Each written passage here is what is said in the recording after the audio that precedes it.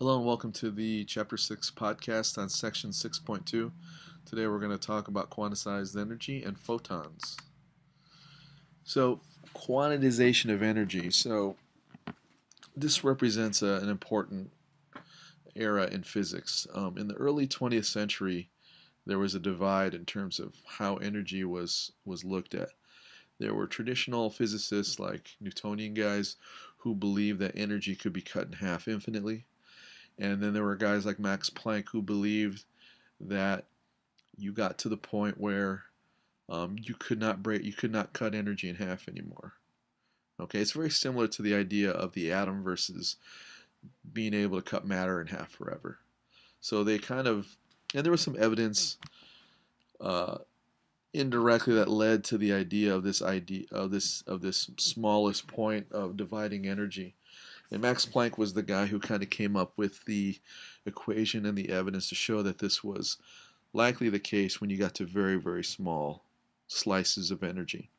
So Max Planck came up with something known as the quantum, not just him, but others. And basically, the quantum is the smallest amount of energy that can be absorbed or emitted by something. Okay, the way he figured this out, this was something he did with a simple observation, then with other subsequent experiments. But he noticed, like with flame tests, that these flame tests and metals, as he would watch, blacksmiths work and stuff, the progression of color changes for like iron as it was forged into horseshoes and other forms of metal, that they always went through the same progression of colors. And also the idea that elements when they underwent flame tests would always give off the same signature uh, types of colors led him to believe that energy was being absorbed in discrete packets, which he called quantum. And he was able to actually quantify the energy of these quantum by using this very simple equation, E equals hv. E is the energy of the quantum, h is a constant, which we call Planck's constant, and v is the frequency of the radiation. So what he was able to say is that energy is quantized. In other words, it's packeted into small quanta of energy. And what he found is that the energy can only be released in whole number multiples of hv. In other words, um, there are only certain frequencies that were allowable for certain forms of energy. And we'll talk more about this in class to kind of give you an idea of what we're actually talking about here. But the discrete packets were very important. There was only certain ones that were allowable. A lot of people weren't convinced by Planck's idea, but a fellow that we all know now by the name of Einstein was able to actually apply Planck's equation into something known as the photoelectric effect, and was able to apply it to something known as the photon. So Einstein's idea was he was able to explain a certain phenomena where certain metals, if you shined a certain kind of energy with a minimum amount of frequency, they would actually emit electrons from the surface. These metals, when you did this, these are kind of like the ancestors to solar energy. So when you had photons, strike a metal surface or radiant energy, electrons would leave the surface of the metal. Okay, and these photons had certain packets of energy. So the idea here is that this photon, even though it was energy, was behaving as a particle and affecting what a particle did. And photons, what he was able to show, are also quantized.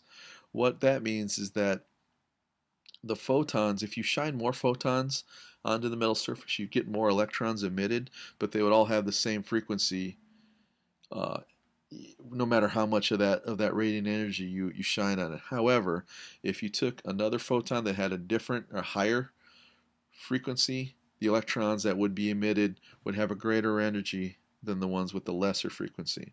So this was an application of Planck's law. It also kind of talked a little bit about the duality of light. Light, one of the biggest mysteries in physics for the longest time was, is light a particle or is it a wave? And so with this experiment and with other ones that followed, people were able to understand that light has some wave-like properties, but also behaves as a particle in certain circumstances. And this is something, again, we'll talk a little bit more about class because it can kind of blow you away if you think about it.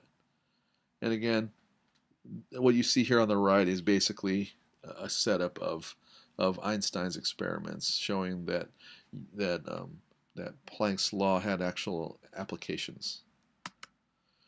So how would we do calculations involving Planck's law and Planck's equation? Well, here are a couple examples, okay? Let's say we had a laser that emitted a light with a frequency that's given here. What is the energy of one photon from this laser? And that's what E equals hv allows us to do.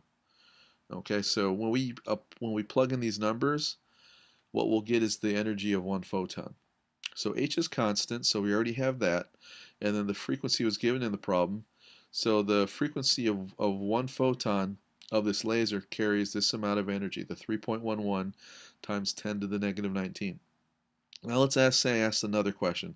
If this laser contains this many photons, what is the total energy? Well, the total energy, if this is one photon, then all you have to do is multiply the energy of one photon times the total number of photons. So this is how many joules of energy we would get from this many photons from the laser. And we can also go backwards with this. If I give you the joules and I ask you how many photons there are, we take our 1.3 times 10 to the negative 2 joules and we can divide it by the amount of energy in 1 joule, and that'll give us the number of photons. Okay, and again, we're going to talk we're going to talk about this more in class because I know this is pretty abstract stuff, and it's easy once you kind of wrap your mind around it, and we'll definitely try and do that